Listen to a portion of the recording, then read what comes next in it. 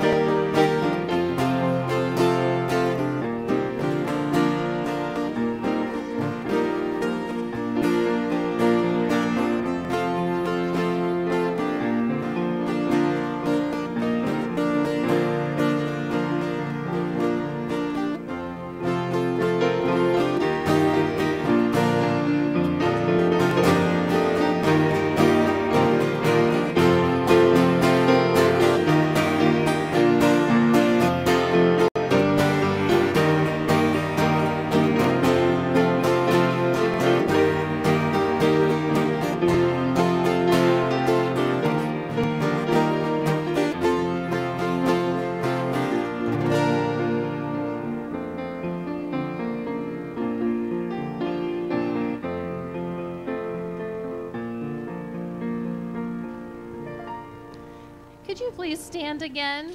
I just have you sing one more song, and then we'll get on with the Christmas program, because we know we all want to see the kids, right?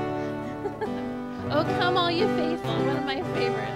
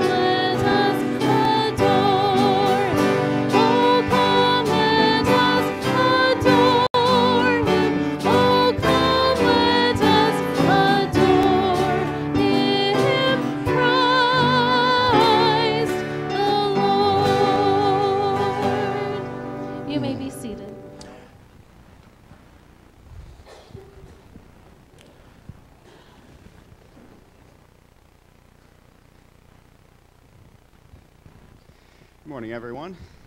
Thanks for being here. I promise this isn't part of the show. I'll be quick. If you don't know me, I'm Eric Mail. I'm the secretary of the church board. And I just had a brief good news announcement. The last board meeting, we discussed a number of things regarding the health of the church. We had earlier this year another church health survey, which shows that since the last church health survey, the church's health has improved in virtually every area, except for one, which is small groups, and we're working on that. But one of the key points of discussion was the renewal of Pastor Mark Abbott's call. The board had the ability to do one of two things. We could either decide by way of a vote whether it should be returned to the congregation for decision, or we could decide whether that was even necessary. So unanimously, the board decided that that was not necessary, that we wanted unanimously to return or to continue his call for another 4 years. So that's what we did. It's a little disappointing because I'm pretty sure if we put it to the congregation, it would have been unanimous as well.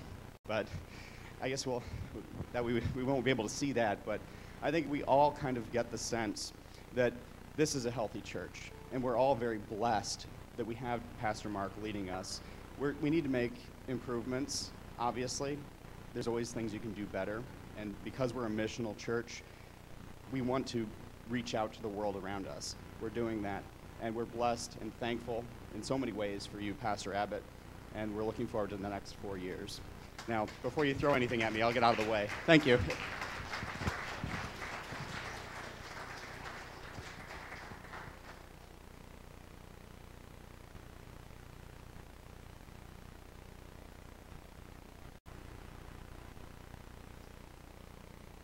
Thank you. Thank you so much. It is good to see you. There's protocol involved with that Eric had to do that, and so it just happened this Sunday, but it would have been as good as any other Sunday. So thank you for coming this morning, and we know you're looking forward to our children's program, and it's coming, and we're excited about that, and I'm so glad you're here. Also, in addition to this morning, that you get to sit and watch your children and grandchildren and any other relation you have to them, we are looking forward to that. Tonight, we are also having a fellowship so that you can come and just sit around some tables and visit and share and talk. And where did Rhea go? I don't know where she went, but I think there's some other stuff involved.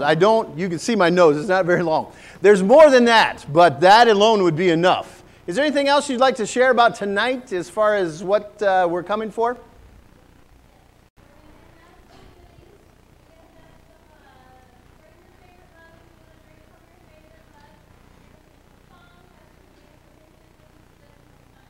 Wonderful, exactly. And I meant to catch her before she got off here to do that, so I apologize for that. Also, I want to let you know the angel tree is there. There's been some questions about that. Some of the cards have multiple items on there, and if that's more than you can handle, that's okay. You can take a card and just pick one thing off of there, or whatever fits you, or whatever makes sense to you. If you're looking at some of the items saying, okay, I don't even know what that is, you don't have to buy that. You don't have to worry about it. But we don't want anybody to miss out on the opportunity to bless just because of the card. So if you just see something on there, that's fine. What we're looking for, if you're unaware, there was a family who lost their entire house and all of its contents. Thankfully, nobody was hurt.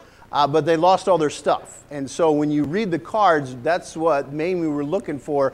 It was a family, several children. I'm not sure all the ages. There's probably some details on that. But that's what we're looking for, that we would like to present to them at Christmas time, some items that not only did they, looking forward to for Christmas with gifts, but they lost everything.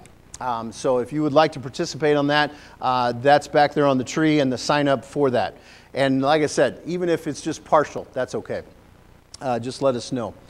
Ushers, if you would come this morning, we will receive our offering.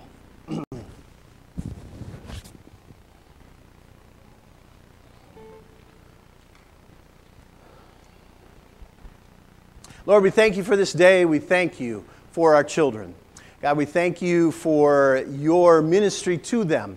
And God, we now look forward to seeing them worship and praise you in return. God, we thank you for each one of them. Bless them as they do this. Bless this offering, we pray in Jesus' name. Amen.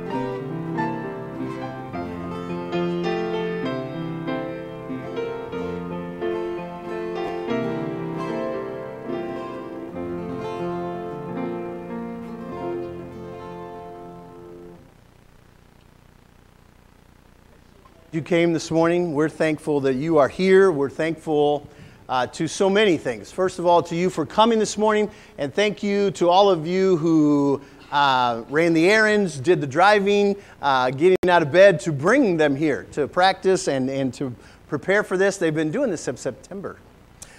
So they have really been working hard, and we're excited to get in on seeing what it is. We even told some parents, you know what? Just drop them off so you don't see what it is. Keep it a little for a surprise, and so we're looking forward to that. Thank you to Lisa for all the time and effort put in that. Michaela and Marissa working with the sound, and again, so many others that have been sacrificial in your giving to make this possible. So this morning we have our children.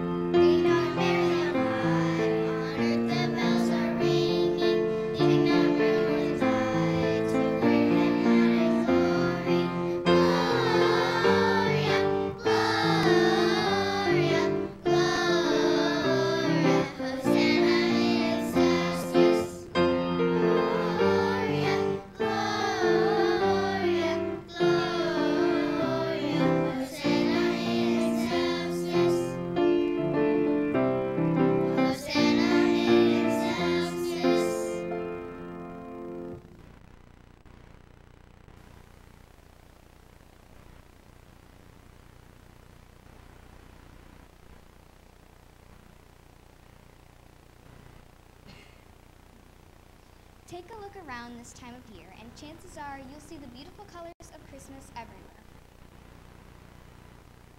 The colors of Christmas. They're celebrated inside and outside our homes, throughout our shopping malls, and even on the funny sweaters we are asked or made to wear. Yeah, if you look closely enough and stop for a few moments to consider, these brilliant colors of Christmas can help retell the story of the birth of Christ. Let us now take a journey and unfold the colors of Christmas, both with our eyes and with our imaginations.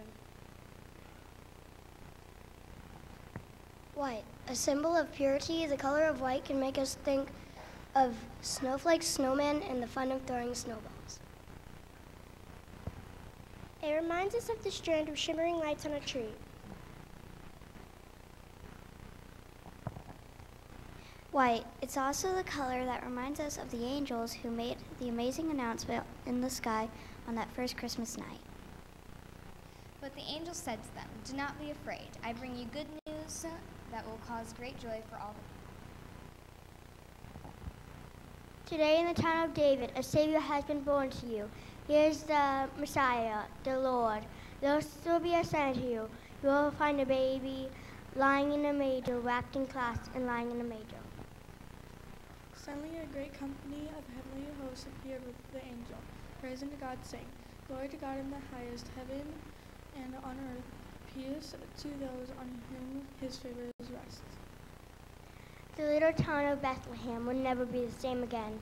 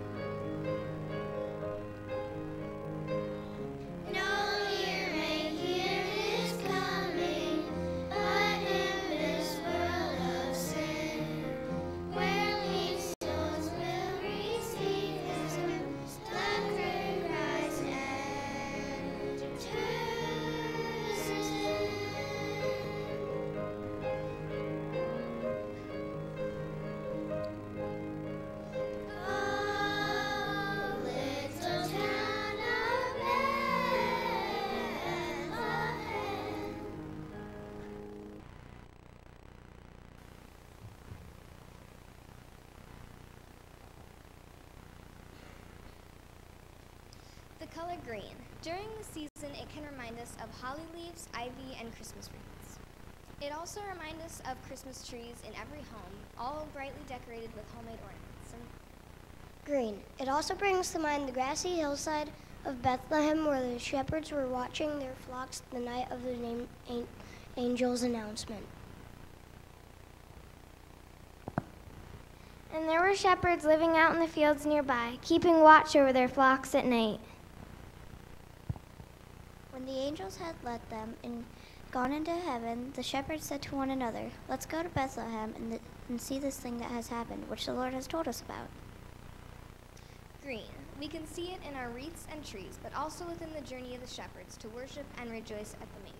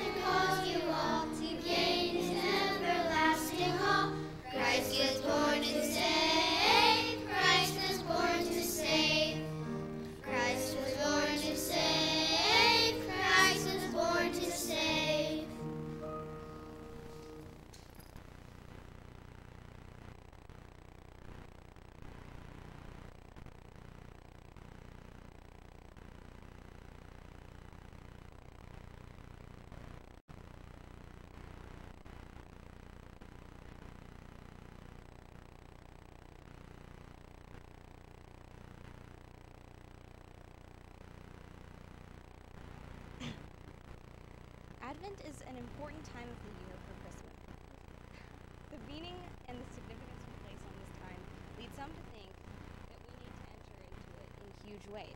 We plan for big productions of live nativities where we can draw in hundreds of people. We orchestrate extravagant giveaways to new visitors in order to wow them by our generosity. We spend countless hours preparing for gifts, family dinners, and parties. In the midst of all the extravagant giving and huge productions, the small and seemingly insignificant may be shunned. We rationalize that if we are truly going to celebrate, then bigger is better.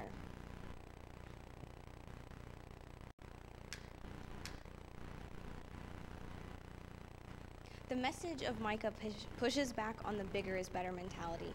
If we despise small beginnings and insist on seeing everything before we get on board, we miss out on joining what God is doing. For Micah points to the backwater village of Bethlehem, where one of the greatest kings of Israel emerged, and announces that from this insignificant place, God will reveal his immense mercy. In short, the prophet wants us to embrace God's way of working. Little rural town, peasant girl, manger, lowly shepherds, and cross. God takes the small, little, and seemingly insignificant and reveals the strength and majesty of his name to the ends of the earth.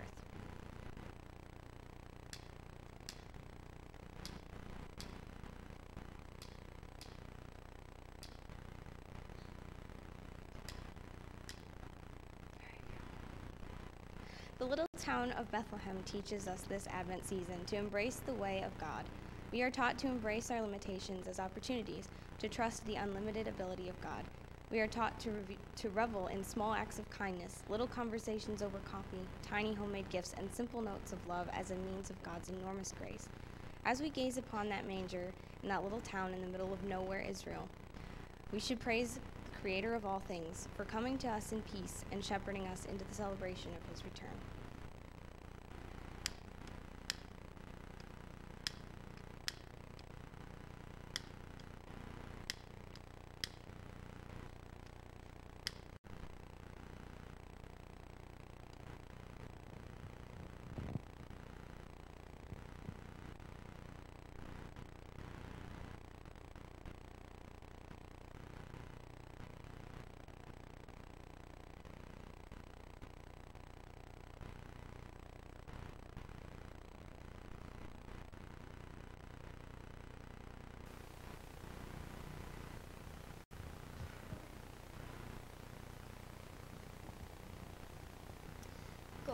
It's the glimmering color we can see in ribbons, bows, and packages.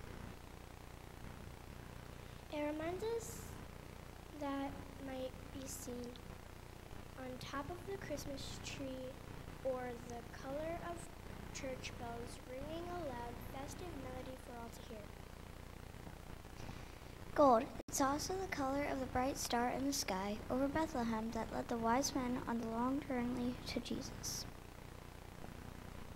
After Jesus was born in Bethlehem in Judea during the time of King Herod, Magi from the east came to Jerusalem and asked, "Where is the one who has been born King of the Jews? We saw his star when it rose and have come to worship him."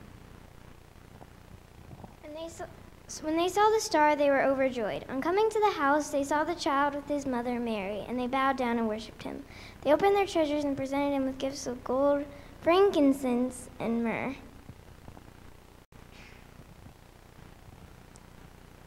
Gold.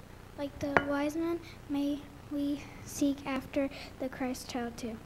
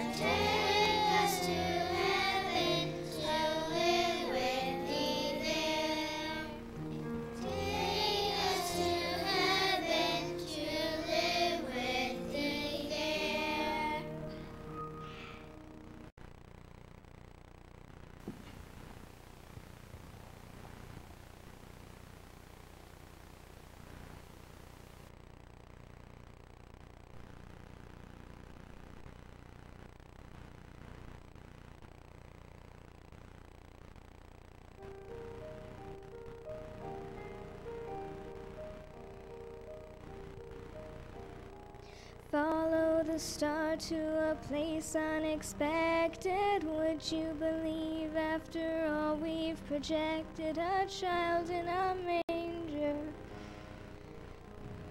lowly and small, the weakest of all, unlikeliest hero, wrapped in his mother's shawl, just a child. Is this who we've waited for? 'Cause how many kings step down from their thrones? How many lords have abandoned their homes? How many grades have become the least for me? And how many gods have poured out their hearts to romance a world that is torn all apart? How many fathers gave up their sons for me? Bringing out gifts for the newborn Savior, all that we have, whether costly or meek, because we believe. gold for his honor, and frankincense for his pleasure, and myrrh for the cross he'll suffer. Do you believe? Is this who we've waited for? 'Cause how many kings step down from their thrones? How many lords have abandoned their homes? How many greats have become the least for me? And how many gods have poured out their hearts to romance a world that is torn all apart? How many fathers gave up their sons for me? Only one did that for me. How many kings stepped down from their thrones? How many lords have abandoned their homes? How many greats have become the least? How many gods have poured out their hearts to romance a world that is torn all apart?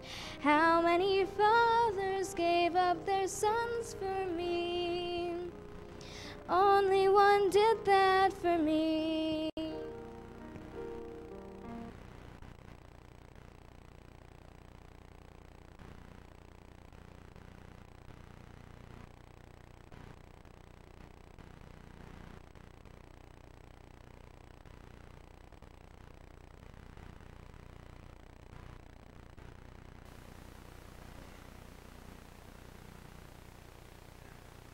The color red. You see it in the stripes of delicious candy canes and the petals of beautiful poinsettias. Red. It's seen in the festive holly berries and has the brightly colored nose of our favorite little reindeer. Mixed with many other colors, red just might be the most vibrant and utilized color in all of Christmas. When we flip through the pages of the Bible, we can even see letters in red. These are the words of Christ. They are colored red to remind us of his sacrifice for us on the cross.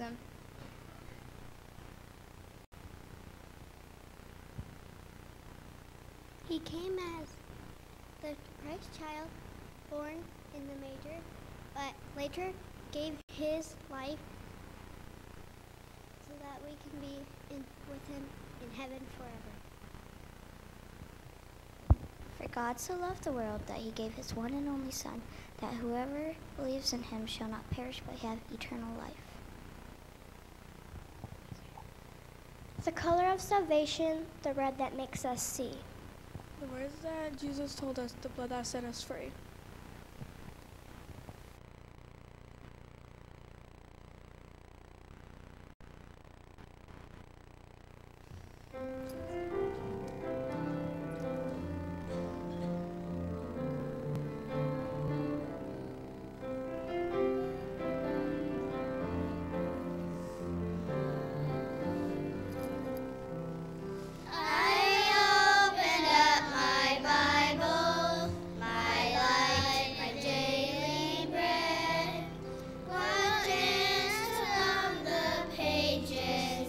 Where all the words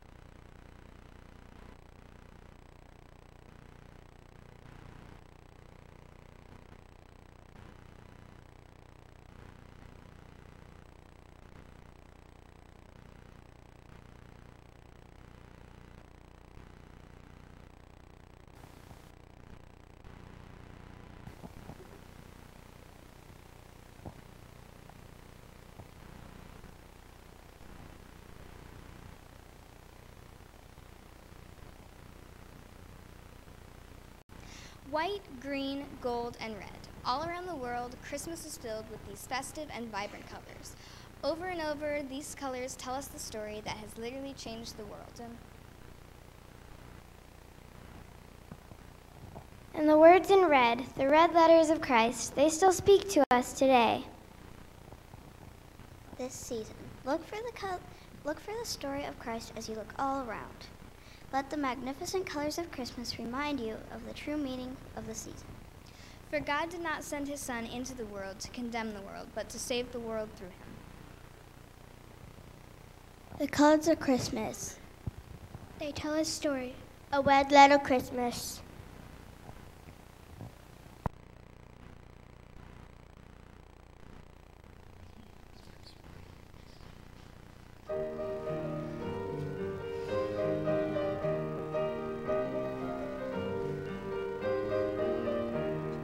Ding dong merrily on high, on earth the bells are ringing. Ding dong merrily in the sky, it's brilliant angels singing.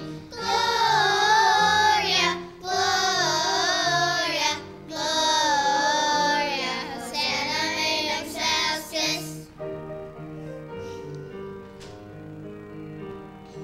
In the manger below, the Christ of Daniel is sleeping. Shepherds in our glow.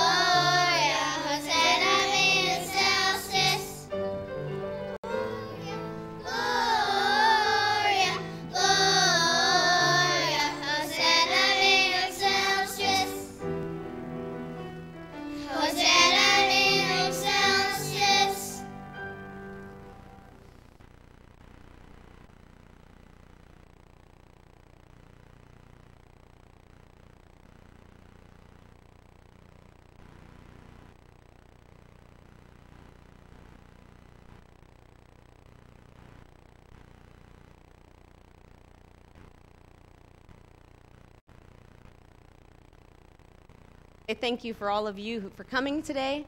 I want to say thank you to all of them because they have worked so hard.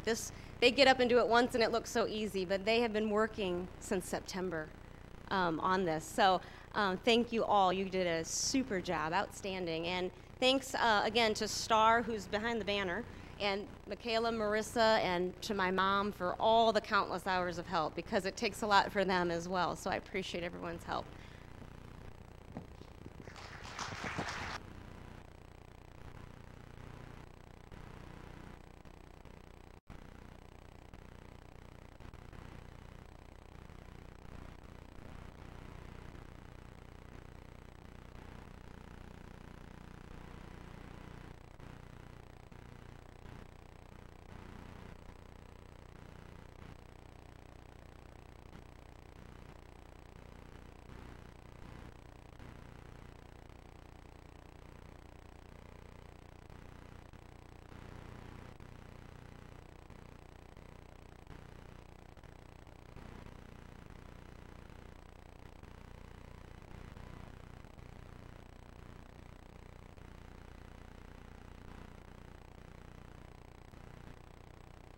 You know, we have had a theme for this Advent season in anticipate. It's on the front of the bulletin, and that's what we're looking at. And I am pretty sure, by the fact that you're here, you've been anticipating this day for a while now. It's been on your calendar. Mark, you were told about it. This is the day of the children's program. And we're so glad you came and so glad that they did this. And this is why we do this. It's such a treat and it's such a great thing to anticipate. That's the nature of anticipating. You're looking forward to something good that you enjoy, that you like, and that is going to be beneficial to you. And there was no doubt that happened this morning. I was in the back to start it, and I was noticing, and it kind of struck me, the number of people recording. But then it struck me how much it had changed. Who could have anticipated the day when, in order to videotape your child, you didn't have to stand over by an outlet with a tripod and something as big as, that you had to put on your shoulder even? Who could have anticipated that now you just pull it out of your pocket and you can hold it almost anywhere and it's no problem? The nation of Israel was anticipating this day for literally thousands of years. They were anticipating the Messiah. They were anticipating the King. They were anticipating the one who was going to come, make things right, bring peace, do all that they had hoped and wanted. They were anticipating it. They were anticipating His coming. But when you read the red letters in the gospel, the vast majority missed it. Missed His coming. Did not know it was occurring. Did not know it was happening. And as you saw in the display, as you heard in the songs, it really just came down to, we don't know exactly the number, but really just a couple of groups. The shepherds and the wise men. That's it.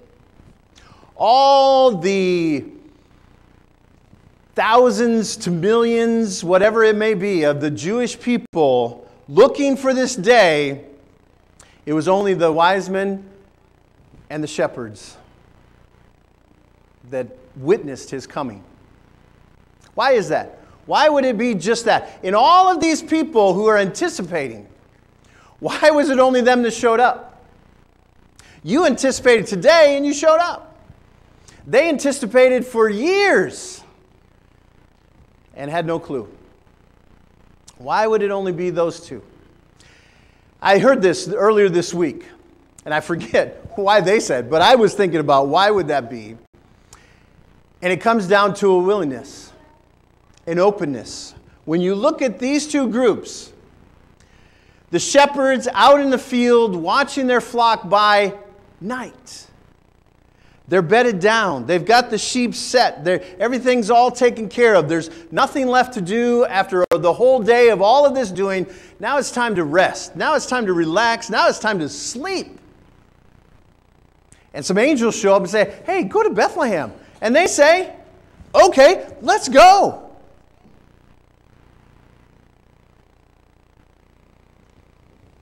We say, oh, that's no big deal. They didn't know that. They didn't know who was coming. They just got an announcement that night and said, let's go. That's the willingness. That's the willingness that God sees, God recognizes, and God uses. The wise men, there's a lot of tradition behind them as far as how many, their names, where they came from, how far they traveled, when they arrived. But all of that really points to, again, a willingness to come from another country to witness the birth of a king that they only partially kind of knew about. The distance travel, whatever it was back then, are you kidding me? That was huge. They come, they see, they present some gifts, and then they go back home. The willingness of those two groups, I think, is why, out of all those that are anticipating His coming, those two got to witness it. What about us? We're not shepherd. Hopefully we're wise men in some nature, maybe not like them, but in some way. Where's our willingness? Because, see, Jesus still wants to come. Every day, every moment, every situation, He still wants to come. But He's looking for willingness people to come through. We just had that in our Sunday school this morning.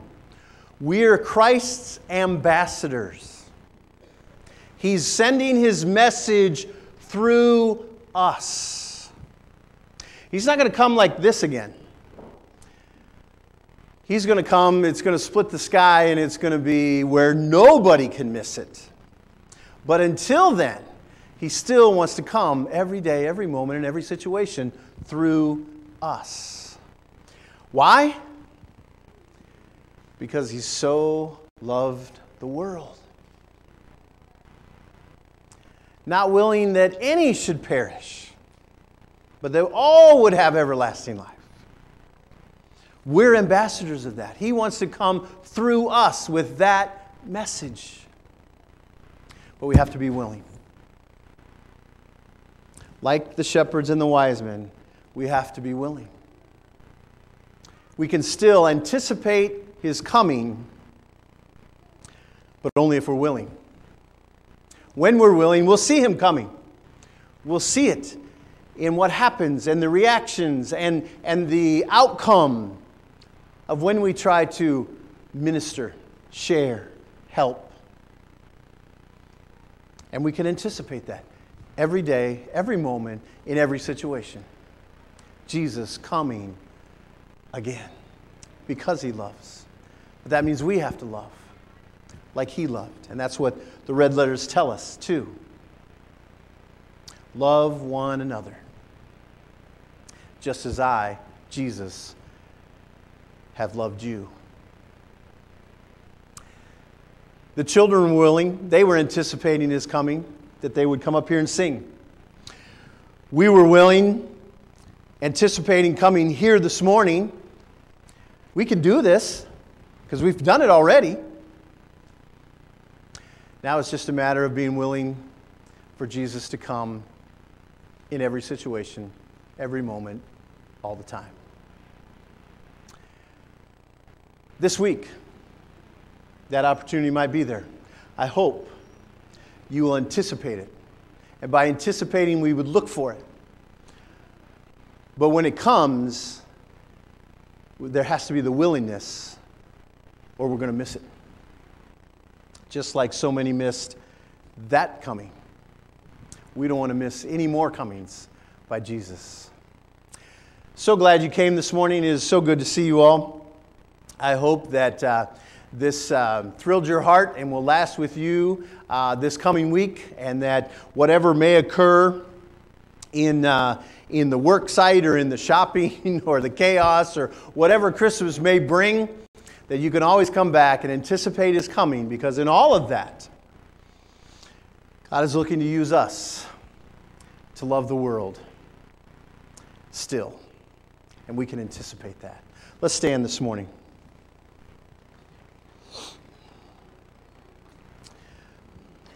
God, we thank You for Your coming. We thank You that the story has been told, that it has been written down, that we can read, that we can see the words. You came. Christmas is about Your coming. Lord, as we go from this place now, we would ask that You would help us as we move from anticipating a day on a calendar, which we can and we do, and it is so great. And all of this, from the decorations that the children's talked about, to the songs and the music and all the stories and all that is wrapped up in Christmas. It is so wonderful. It is such a great time.